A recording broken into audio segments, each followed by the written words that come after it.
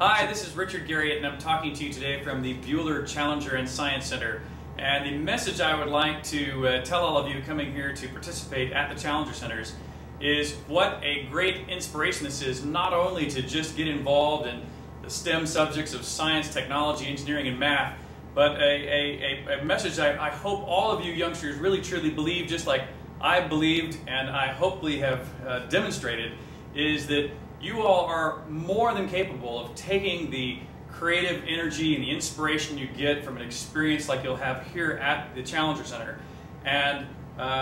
going on beyond what you find and what you feel and what you learn here, to not just participate in the science and engineering fields and participate in potentially aerospace